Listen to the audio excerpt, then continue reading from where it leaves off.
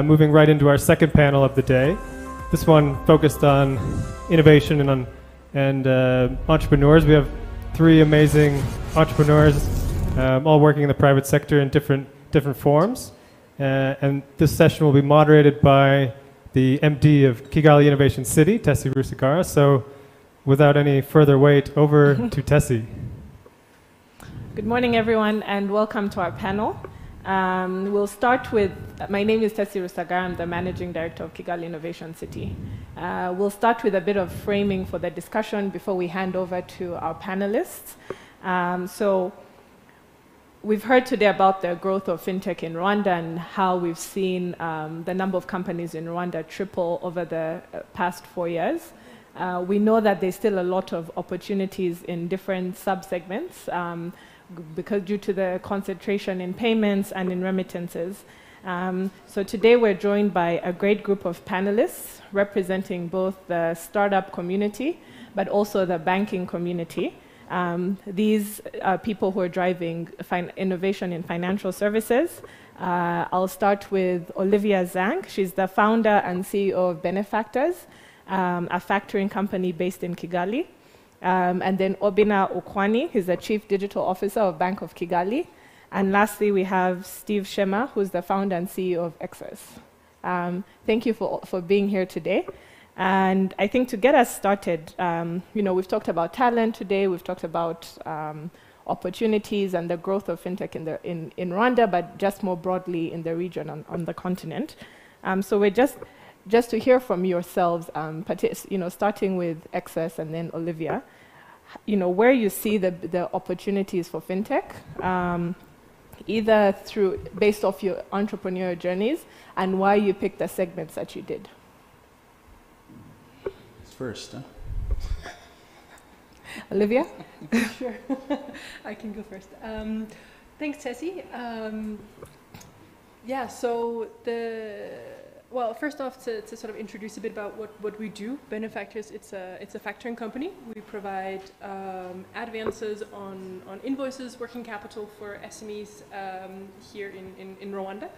We've been operating for 3 years, so had some good traction, some good movement going on. Pre-COVID, obviously now we've been through an interesting time in what is essentially a lending company. We've seen the East African fintech scene develop quite rapidly in the 3 years that we've been active. We started off seeing 5 years ago mostly payments was the focus on fintech, digitizing payments, mobile money, of course, everyone knows.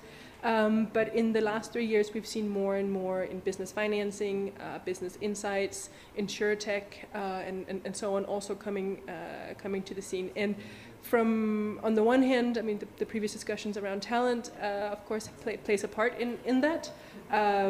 But what we also see is that data is really the driver from, at least from in our space within actually financing companies. We see that the digitization of things like credit reference bureaus, more and more automated integrations is really what's driving the fintech, revolution in this part of the world. Thank you. I'm also called Shema Steve, and I'm Said. I'm a CEO and founder of Exuus Limited, and we're behind a digital platform for collective savings schemes. Back to your question, what we've seen, at least as far as we're concerned, is we've seen a very conducive environment, at least in Rwanda, especially that we're dealing with people at the bottom of the pyramid. Obviously, there have been challenges, over the last, we've been in operations over the last 3 to 4 years now. And it's been tough, but on top of that, it's been easy really to test things because we've been learning, and the sector we're operating in is pretty much new because digitalizing informal saving schemes, it's not easy, especially from the user perspective, because first off, they didn't understand people that are used to cash, so it was a bit complicated for them to sort of embrace the digital solutions. But maybe one thing I can focus on is when we started, even the central bank itself or the government in generally, some of these informal saving schemes were not really on the map in terms of them knowing them, you know. And looking at currently, we have a department at the central bank that's now focusing on those groups, because what they have understood is if they're to increase the financial inclusion levels, so these are the people, the middle, the people at the bottom of the pyramid, these are the people they need to focus on, and then trying to create an environment that allows them to grow organically. So we've seen that happen, and the numbers have really grown over the last few months. Surprisingly for us, during COVID, that's when we saw a huge growth, because at this time people are not allowed to move, you know, they're not allowed to use cash. So those people that were very skeptical when it came to such a kind of solutions, we saw them embrace. And I mean, over the last few months, we've been documenting some of those stories. And there's a story of one lady that she was pregnant and she needed money. And previously, she had to wait for the group to meet physically to get that money. So through such a kind of solutions, they embraced it, the security of it, the convenience of it. So obviously also to complement what Olivia just said is there's a whole movement, be it in Rwanda or across the region, of young folks trying to embrace such solutions that sort of solves problems within their communities, as opposed to what I tend to refer to as a copy-paste syndrome. Because these solutions have got to address issues that are happening in our communities, as opposed to things that we've seen somewhere on the internet and try to paste those here. So that's what I've seen, people trying now to move away from that sort of, you know, mindset, and then try to first understand what are the needs, what are the pain points of people within our communities, and how do you address such a kind of issues. So that's what we've been doing. It's been really going well. We still expect to see growth happening there. And the government has been quite helpful in terms of, you know, trying to understand where they do not understand the dynamics, they approach us, they engage us, you know, in such a kind of conversation. And where they do, they also sort of treat us as partners and stakeholders, which is something that's really appreciated. Yeah. And Shema, how did you narrow down on savings as a segment that you wanted to tackle? So the way it started, so we were just doing a survey to look at, you know, why the level of financial inclusion. And I mean, the latest stats that I have, you're looking at a population of about 11 million in Rwanda and probably less than 3 million active bank accounts. So you wonder the difference, what are they using, how are they dealing with financial services? And that's where we came in. And we realized also you're looking at 7 million plus people with mobile phones. So our logic was, I do not necessarily need to have a formal or a conventional bank account. A mobile phone should be enough. So we thought of ourselves as a bridge, you know, to sort of link those people. And we were fascinated by the data, because you have millions of people in these informal savings schemes. So the nearest bank is within, what, 3 hours, 4 hours walking distance? So they perceive banks as things that do not belong to them. So they would just come up with their own way of dealing with financial, you know, services. So we came in and said, hey, I mean, the big banks, they can't really come down to these people.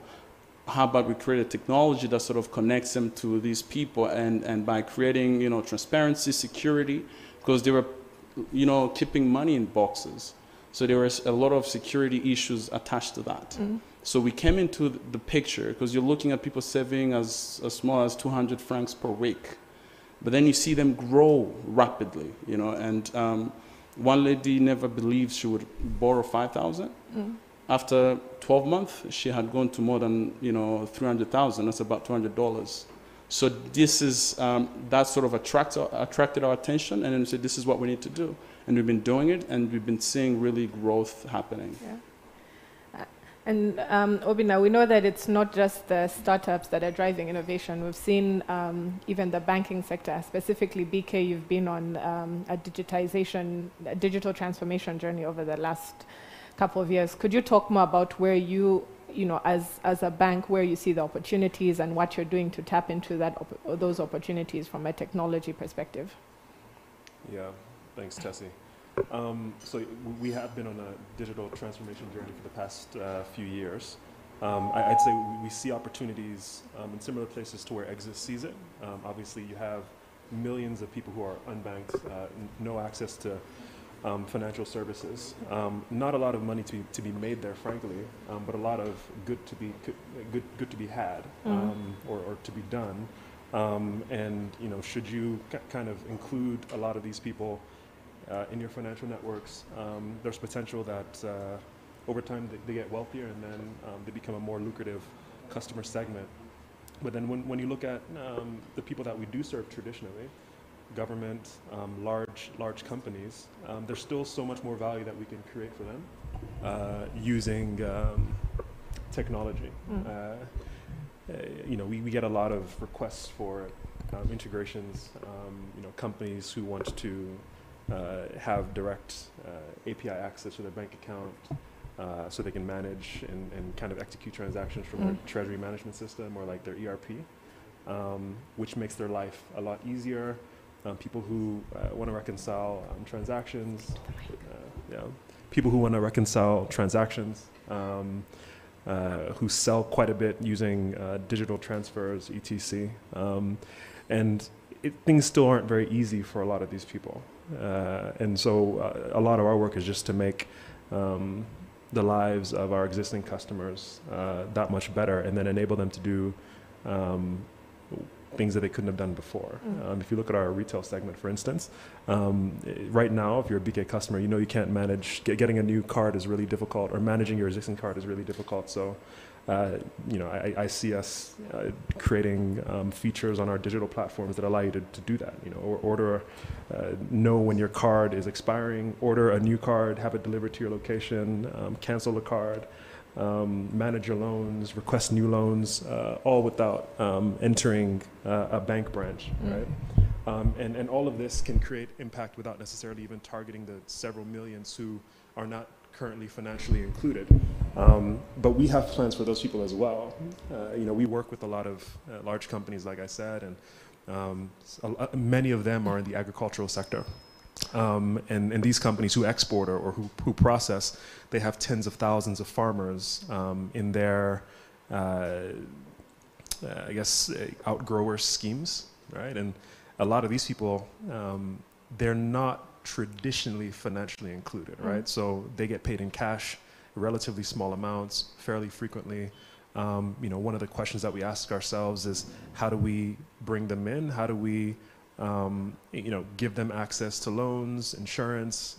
How do we increase their productivity using digital products that allow us to deliver these value-added services relatively cheaply, while still making the lives of the companies who buy from them a lot easier? Because now you don't have to disburse money in cash. You have digital platforms that allow instant disbursements across, wide swaths of your farmers network. You have the data, and there's just so much value that we can create. And internally, how have you had to, I imagine there's been a lot of internal change as well to make sure the bank is ready to serve these new segments, to introduce these new products, a lot of partnership opportunities like you've talked about. Can you walk us through what that journey looks like, even in what the key internal transformations have had to be to make sure BK is prepared for this journey? That's a tough one, and a sensitive one. Yeah. Obviously BK is the country's oldest bank, Yeah. largest bank by quite a bit. There's a lot of legacy, and I think these transformations, we talk a lot about technology and processes and new products and innovation and all of that, but really it comes down to the people, right? I mean, if you're trying to change the way things have been, and there are people who are used to the way things are, that is always very difficult. So, I mean, in some ways, so the bank has to grow, and as it grows, kind of has to get younger, because the people who are coming out of school, who have other experiences, they see the world a bit differently. They've had different experiences. They have a different skill set. And, they are more likely to bring to the bank what the bank needs in its journey to move forward and progress and change. So we're hiring a lot more developers now. There aren't too many pure engineering organizations in Rwanda. You can count them. Exuus is one of them. Asisia, Andela, Urembo, and then BK, right? I mean, we probably have one of the largest groups of engineers and designers in the country, right? And that's you know, we intend to continue to grow that to fuel our digitization journey. I think Irembo recently localized its platform. It used to it was outsourced, and they saw a lot of value in bringing a lot of that in-house. We also see a lot of value in bringing a lot of those capabilities in-house. Gives us a lot of flexibility, allows us to move closer to the speed of our customers' evolving needs. You know, so you're not sending change requests to some, you know, developer farm in some Asian country somewhere. Instead, you know, you have a team in-house at your HQ. They can interact directly with the customer, come up with bespoke solutions, deploy quickly, change quickly, and it really empowers us. And obviously, because if you bank with us, you know that we still have a long way to go, right? So this is kind of how we're thinking about how we're going to get to where we want to be. Yeah. So, yeah. Yeah, thank you. Yeah, I like the recognition that you need a culture change. You also, the kind of talent you're hiring changes.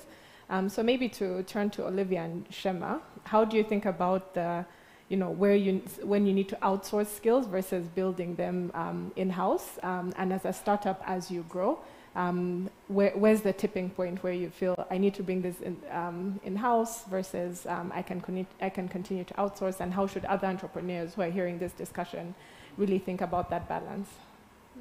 I mean, perhaps if Shema will allow, I'll go first on that one. Being a non-technical fintech founder myself, sort of had that very discussion, very sort of close to home. Should we have outsourced? Should we delay our development process, trying to find someone who can do it in-house? You know, what's the right way of doing this? I would always be, I mean, same as we heard from BK, as much as you can do it in-house.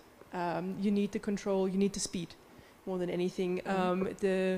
The delay and also the mindset that happens when you need to make a formal request to do this. You need to have everything designed out up front before you send it out to an outsourced partner, compared to when you have a colleague sitting next to you saying, hey, let's just try this thing. I have an idea, let's figure it out. Does it work? Does it not? What does the data say? The kind of innovation and the kind of creativity that comes from having that daily interaction with the technical people really allows the organization as a whole to see the benefit of that technology can bring. Because at the end of the day, technology is a tool. You use it to achieve a certain goal, and you won't know necessarily when you start what's the best way to do it. So you're far better off just trying it out and you know, looking at what does the data tell you, what is the objective, trying to implement one thing or another, and then iterating and pivoting on that. And that's really hard to do in an outsourced model. So from our perspective, our approach was to find a technical person, bring them in-house who can lead it, and so we've been very lucky with the CTO. We've been able to bring on board, but it did delay us initially, not having the skills. It also allowed us to really understand the dynamics at hand and understand the challenges and the objectives that our clients were trying to achieve, and only deploying technology when we knew what we wanted to do. Not trying to put the technology first and then figuring out what to do with it afterwards. There's so much software out there these days. There's so much technology you can do even without being an engineer. There's plenty of tools that are that are able to achieve most of the goals. And even to this day, I still end up doing a lot of the automation in-house, even though I'm not an engineer and I don't write a single line of code, because there are these tools that make it easier for non-tech people to leverage the benefits of technology. And then when you finally get to a point, okay, now we know what we're doing, we've tested it out, we've tried to do it manually, we now are ready to actually invest properly in the software. That's when you then bring in the engineers, and that's when you have them as part of the process of how do we do this properly, how do we do this the best way, how to really get the value out of technology. And yeah, I believe that should be by far the most effectively done in-house. So you started with the fin, and then you went to then you added the tech when you Very figured out the so. fin. Okay. And so echo what Obi and Olivia just said. I mean, for us, culture has been a big component of what we do, and there's something we've been trying. I mean, it's obviously there's a cost to pay, but so we've been trying to have folks that are working on solution while understanding the impact, the changes that these products are bring about within the communities. And frankly speaking, we've seen the motivation of our software engineers change dramatically. So, and that's something we started out as just, as probably a pilot just to see. Because as obviously they said, it was tough to get the talent, because you've got a good concept, you've got a good idea, but the moment you put it out, it has to really fulfill their quality requirements. Now, when you have users starting to, run into some issues, then it sort of defies the whole reason in the first place. So what we've been doing, because initially you had guys coming in and the demand was super high, so you'd have one guy working for 2 to 3 companies at the same time because he knows how to do it and many people are looking for his services. So what we've had to do is sometimes get these guys away from their machines, go meet the people for whom they're developing the products. And honestly, we've seen a huge change. So some guys have had to leave their previous jobs because they felt an attachment to what they were working on. And I feel like this is something that's really key when it comes to talent, because most of these guys have worked for many companies, and then at some point they tell you, well, you know what, I'm no longer into running after a paycheck. Now I feel like I want to be a part of something bigger than just myself. So now finding that something that's bigger than just a paycheck, that's where that's the key. So what we've been doing is just get some of these guys, some of them, so we have a mixture. We have senior software developers and those that are junior. But then what we try to do is just to have those that are far ahead in terms of skills to help the others. But then we first make sure we get the culture aspect right. We get the guys, they know what we're doing. We're not just doing any typical solution. We are building things that are going to make changes, that are going to create an impact within our communities. Some of these guys, they are solving issues from their back, their village back at home. So that sort of gives them the motivation. So when one user calls, and there's that frustration, so it sort of motivates them to do that. So that's what we've been doing, and I feel like it's been very gratifying. And obviously, there's always that sort of mismatch in terms of sometimes you feel like you want 10 or 20, software developers, and then you have BK, you have Irembo, you have all these other companies shopping for the same people.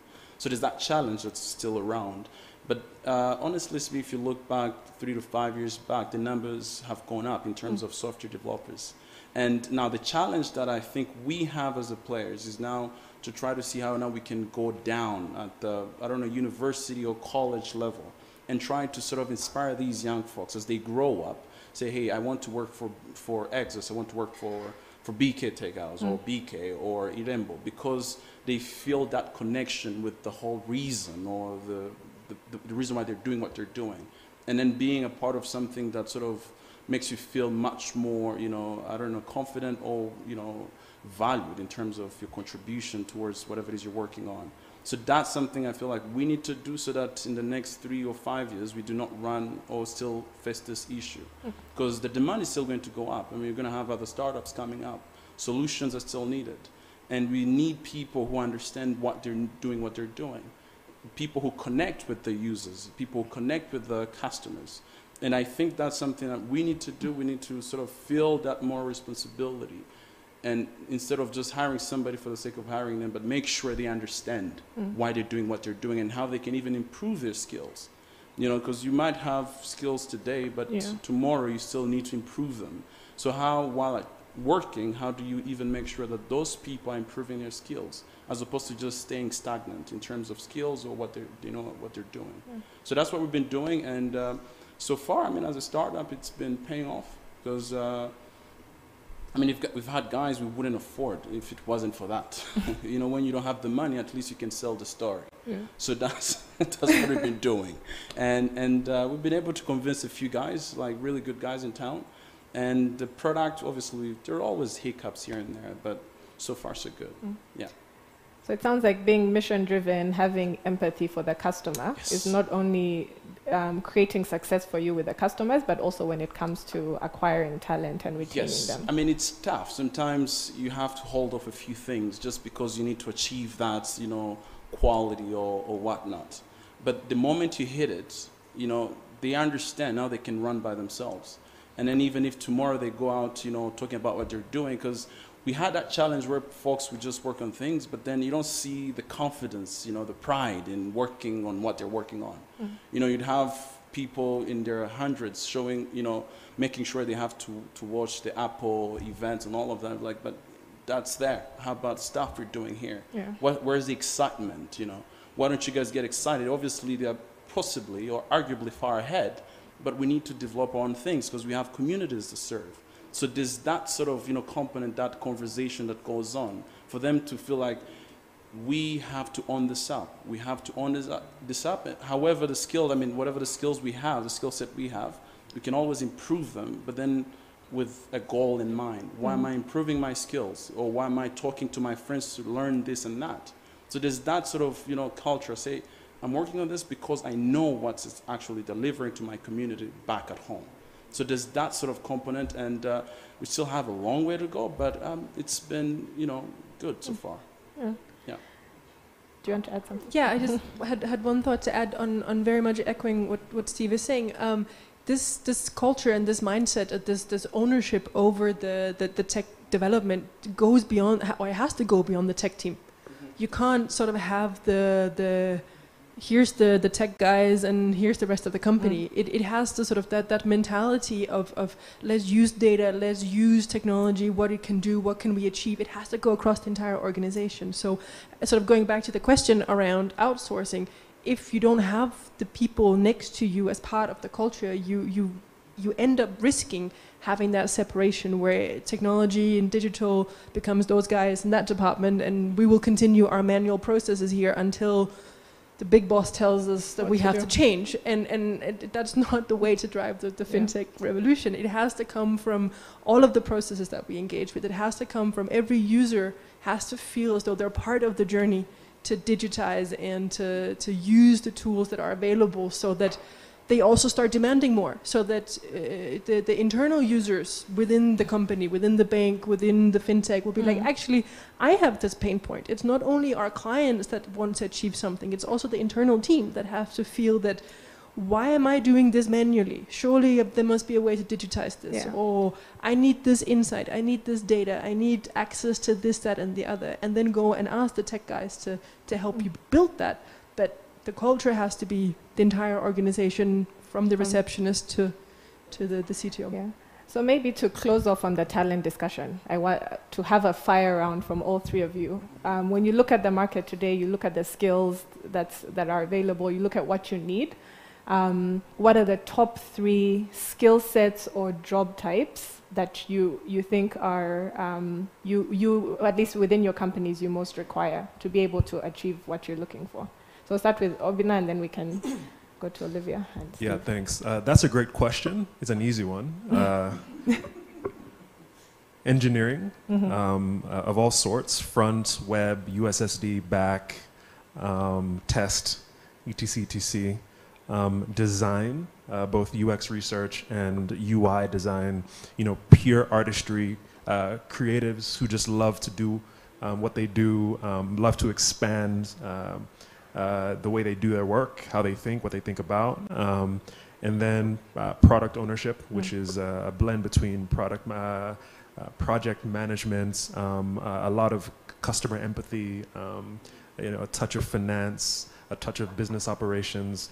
Yeah, all 3 of these things. And there's so much junior talent in the market. I really feel like if we could just have some experts parachute in to collaborate and work with some of our junior guys and help develop them, I think that would go a long way. Yeah. Olivia, and then Steve. Yeah, I'm gonna echo what we heard here. Engineering, of course, from the whole range. I would say specifically data engineering. Secondly, the product owner, product manager role, which again is this blend across the business and the tech functions.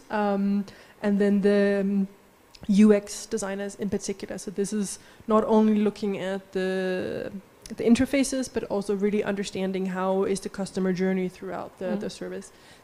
Those will be exactly the same three. My top three, so the first one would be, I think we need stubborn visionaries. Just begin with, we need those people that are really stubborn and, that sort of want to get things done. So that can go all the way from the executive management all the way down. Secondly, we need good storytellers. So that cuts across, engineering, product designer, marketing, because we need people that tell a good story. So we really need that. I think we really need that, as opposed to just doing copy-paste, I don't know why I hate this copy-paste thing, but I feel like it's too much all over the place, whereby you see one company does that, so another one just comes in and change one thing and then does the same exact thing. So we need very good storytellers. And obviously, thirdly, we look at engineers now that take all of that and then put into products that can be presented out to the user. Because they have to be that sort of, love story cutting across, the users, engineers, and for them to sort of feel like they're understood, but also the ones, preparing whatever it is they're preparing, feel like they understand, their audience and their public. So I feel like those three things would really make a good match. Yeah. And I hope we can send some of the entrepreneurs to you for storytelling. I hope so. I hope so. So to pivot now to the big picture, Rwanda wants to be obviously a hub for financial services and innovation. So starting with Obinna, from the industry perspective, what do you think can unlock this vision? And then we'll pivot to the entrepreneurs who are also driving this vision. So if you can just repeat the question so that I answer. Yeah. So Rwanda wants to be a hub for innovation and financial services. So from your BK's perspective and the banking sector, what do you think you can do to drive this vision? Or what are you doing already to further unlock this vision? Yeah, man, if I were an entrepreneur, it would be much easier to answer this question. I mean, as a bank, what can we do to help Rwanda achieve its goal of becoming a financial hub? That's tough. I mean, well, financial hub involves money. We help people store money. I think if we made it a lot easier for money to come in and out of the bank, I think a lot of people who aren't familiar with Rwanda would be surprised that I think EFT, like electronic funds transfer, is a fairly new thing here. And because of that, it's still quite nascent. And as an industry, we haven't really gotten it right. So there are a lot of errors, a lot of delays, a lot of lost funds. I mean, we're all very familiar with that. And the better we get at that, right, the easier it is for someone abroad. They want to domicile here, assuming that we get like tax and immigration right. The next thing is bringing the money in that they then want to deploy, right? Instead of having the funds that you want to invest everywhere else in the world sitting in UBS, why not Bank of Kigali? But we have to kind of step up our game. How good are our internet banking channels for corporates? How quickly can we send money via SWIFT or maybe through like a cryptocurrency funds transfer protocol elsewhere? I think these are the things that we'd have to adopt to make it really attractive. Because I mean, Rwanda is a great place. The story is great, but then it's like, okay, yeah, so I want to get here, I want to bank here. And then all these questions start to arise. It's like, okay, so I used to bank with UBS or HSBC, and okay, now it's BK, and then there's a clear gap, and that will definitely slow down some things. So I think we can definitely just improve our services, and that can help Rwanda get closer to that dream. Yeah. Olivia and Steve. Yeah. So one fact that's clear is the government have been doing a lot in terms of, because I mean, looking at our story is they've been really understanding, and the environment is very conducive to try, test, fail, and try again. So that's already there. For me, I always look back at the private sector. So I think that Obi is here. Hopefully, I'm hoping, finger crossed, that something is done about that. You see a lot of these big, banks, spending a whole lot of money on, I call it lazy marketing, to be honest. And I'm like, why can't they just put aside a small budget for R&D, because you've got a lot of fintechs around that have good ideas, but they just don't have the money to sort of put it into practice. The banks, they have the money, they have people with the skills that can minimize the risk, and they just need to get these folks in that have sort of, you know, unconventional ideas. And there's a way they can work together in some type of partnerships, you know, whichever way you might want to structure it. Because for me, I mean, myself, starting with me, I've had to work around town, couldn't find people to understand what I'm doing. I told them, you have these groups, you know, in 3 months' time, they're transacting over 30 billion Rwandan francs in small savings. No commercial banks in town handles that cash from a retail perspective. But you talk to them, they have other priorities. You see they're spending hundreds of millions on just putting up billboards of products that are, you know, already consumed anyways. So for me, I see it from that perspective. The environment is very conducive. We just need, you know, those triggering partnerships from the big guys in the market that sort of understands BK or any other bank, they're not going to be that agile to solve some of these problems that are, you know, that the communities are facing. They need to work with the small fintech companies to sort of work together, team up, and then build solutions that add value to both parties. So for me, that's where I see the issue, because you can't ask money, the government. Well, what you could do is get folks from outside Rwanda to bring in money, but that's not really good because money ends up going outside again. So I'm looking at some of these guys that have been in business for, what, decades, to sort of, I don't know, maybe to minimize the risk, to just put a small budget for R&D or testing some of these things. You know, because for me, instead of me sitting in the office just doing the usual thing, I can spend a day in a week to get some young folks with fresh ideas coming in, you know, pitching. Whichever rings a bell to me, then we try it out on a pilot basis. And I think that can create the needed momentum to take it from point A to point B. Yeah. And that's where you could see many, you know, revolutionary products coming up. If one had an idea, and then with the infrastructure that BK has, with the backing, with the money and all of that, they put it together. I think it can create a very delicious sauce that everybody can enjoy. So for me, I think that's. I'm sorry to putting you on the spot. No, you know, sorry. I think it's a great segue into corporate startup collaborations and innovation. I think there's too much potential around there. Maybe we can start with Olivia, because I know you have both the policy background and you're a startup, in terms of what you think needs to be done to unlock more of these partnerships. And then we'll hear from Obi what they look for in startups that they want to partner with, or any advice you have for startups approaching BK. Yeah, sure.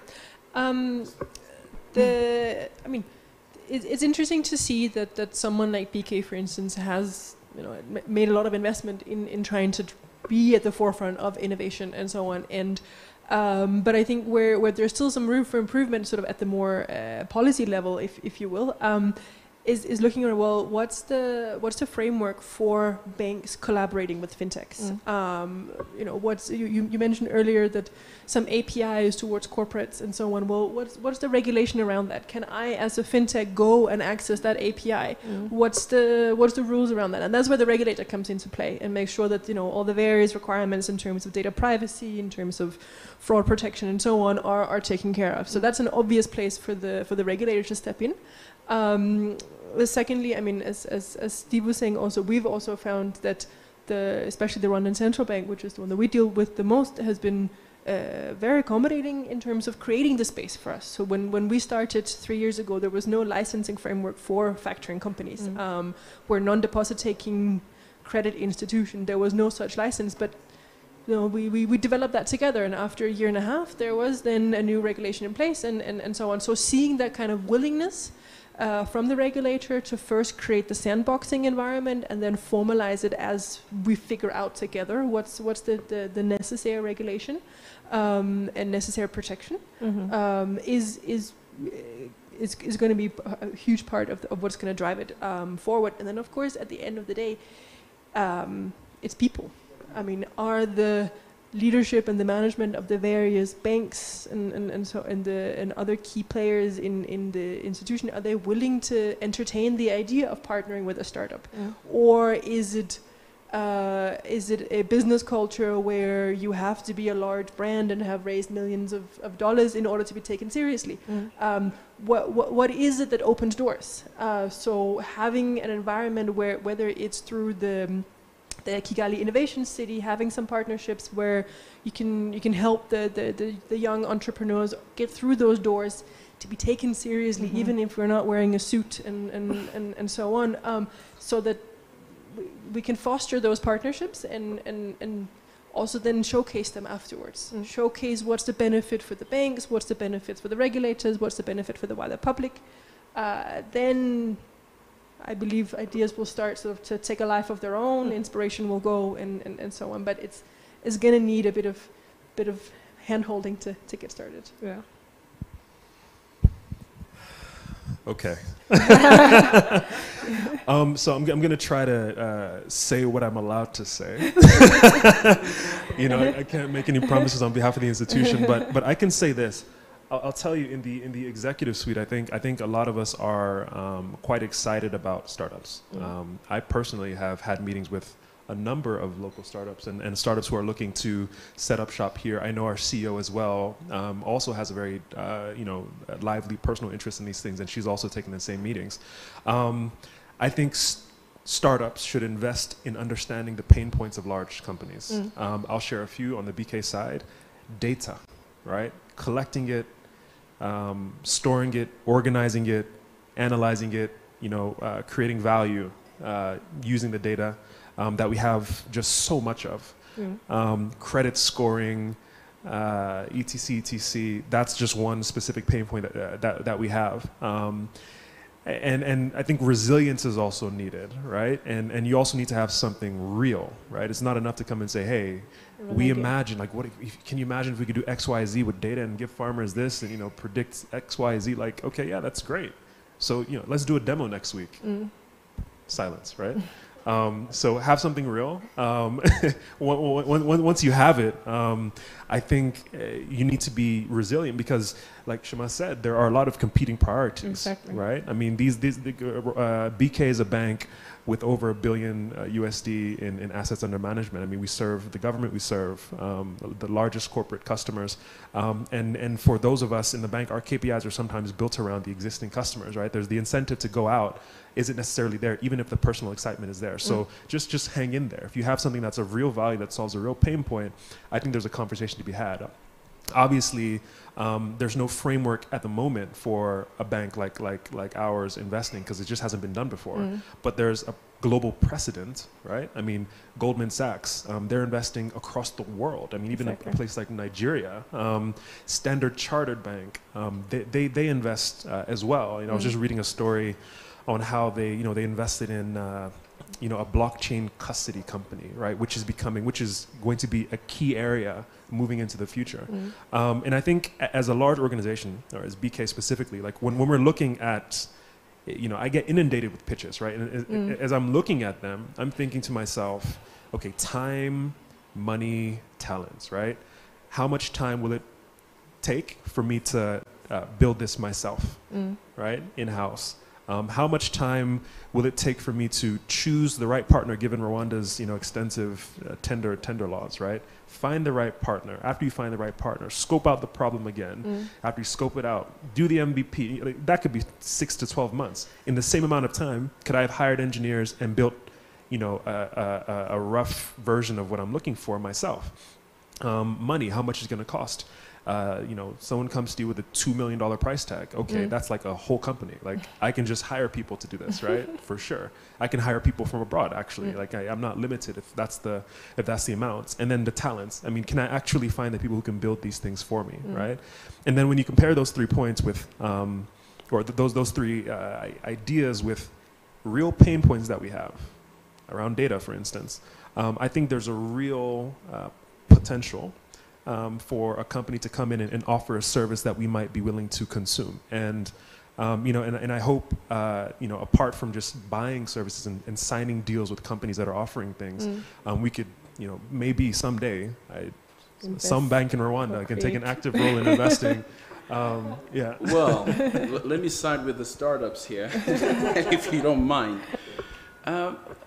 I'm going to slightly disagree with Obi because, you know, we don't know everything. You know, all those technical jargons that, you know, people that have PhDs and all of that, we don't know those. You know, some of these things we never thought about them. So, I mean, telling my story, you go around, you set up meetings, but they feel like they expect you to come with everything. So if I come with everything, what do I need you? See, that's the question. Because I'm coming because there are things that I have and there are those that I don't have. So what I expect from you is to walk the journey with me. I don't know if I'm making sense there. So this is what happens. So now what happens is you have some startups closing shop because they didn't get any partnership. Or you have others that manage to get folks from outside. And then the moment they have something, now you have banks coming, knocking on their doors like, hey, the bus has already left. So this is the issue. So for me, I feel like the bank, they should understand that, I mean, if they're spending hundreds of millions in their yearly budget on marketing or some of these things that are really not bringing in any value in terms of revenues, spending 10 million, because most of these startups in town, they only need what? Just 10 million, 20 million tops. But obviously understand that they have ideas, there are things we don't know, there are skills we lack, but at least try to walk the journey with us. I know sometimes we can be arrogant, we can think we know everything, I know that, I've been there, but there are a few of those startups that sort of, they just want somebody to sort of hold their hands. I've got all these crazy ideas, I have no clean books, I haven't even been keeping my books, you know, because that's not my expertise. I just have an idea. So what I need from you is to sort of come in and then we do this together. So there's that understanding from these big guys, because what happens is you knock on their door, nothing happens, and then tomorrow somebody comes from God knows where, they've already figured it out, and then they put the bill down there of like 5 times the amount of money you asked, and then they're like, okay. So this is, I think, obviously this is what we need to do as startups, you know, to sort of clean our mess to some extent, but also the banks and the big companies, they need to understand that we don't know everything. Yeah. There are some of these things. And there's a way you could take calculated risk. Because risk is always part of the equation. They tell you, we don't want to risk anything with you. So I'm looking at calculated risk. So do not take too much risk, just take calculated risk, but give me a chance. Because this is how you put your foot in the future. Because if you do not give me a chance, because sometimes I can even fail. It's also doable, you know. But at least give me that chance. Do your calculations, you know, minimize the risk, but show me that sign of trust. Give me a chance to prove you right or wrong. If I fail, you kick me out, it's okay. But at least after you've given me a chance, and understanding that we need to walk the journey together. Some of these things we don't know. We don't even think they're important. But we just need somebody to come into our journey and then try to work together. So for me, that's where I sit. Not to say that we are very clean. We've got some issues on our side, but it's that lack of, you know, chance, you know. So I think it sounds like what we need to bridge everything, at least from Olivia's perspective. First of all, that broader framework that gives some structure to these partnerships, and then also from the banks and the insurance companies, and I know Obi is taking the hit for the entire financial services industry. No pun intended. Is more startups that actually understand what your challenges are, what your pain points are, and fixing those. Because a lot of times you find people who are actually competing in the same category where you could do it and you're doing it. So there's no incentive to partner with them. And then when it comes to Steve, we need to get to a point where you understand for the financial services and the traditional industries, they need to understand the challenges that startups face. They need to be willing to co-create, walk that journey with you. Cut you short. Just remind the Urubuto story. That's one of I love that story. Because Urubuto is, I think it's owned by BK now. Yeah. Because it started off by young folks.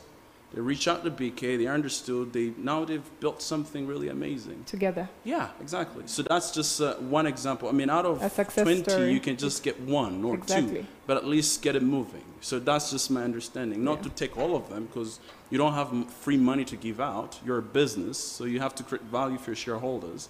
But at the same time, at least try, be intentional about it. So that's one story that we can commend BK, in terms of, them trying to reach out, to the community. You have Urubuto as well, initiative that's ongoing, which has been helping a lot of companies, small, medium companies.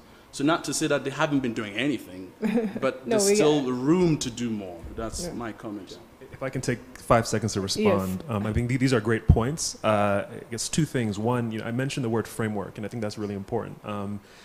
Banks are regulated, and BNR likes us to play within our lane, right? So if we start acting like a venture capital company and investing in startups, I think there's a way to do it, but again, it requires a framework, probably setting up a subsidiary, and then also engaging startups and having capacity building programs so that you can teach them how to create a model or tell a story or keep their books. That is investment, right? And I think for a market of our size, I think there's a lot of philanthropic spirit that would have to come behind that. Not that it doesn't exist, but without the framework, there's hardly a place to even start that conversation. But I think there's probably a willingness for people to at least start thinking about solutions to this issue. And like Tesi said, I think if the companies kind of met us halfway and brought solutions to problems that we know we have or that we didn't know we have, I think at least then we can start discussing. Yeah. Great. And I think the next part of our session will talk about the Fintech Hub, which the startups are part of, and what the vision is for the Fintech Hub, which is also trying to at least reduce the chasm that exists between the corporates and the startups, and trying to understand what each of these important players needs to drive innovation. So with that, I just want to thank you all for your time. I think this was a very good conversation. Thank you for your candidness, your candor. And we'll switch to the next session. Thank you, everyone. Thank you for listening.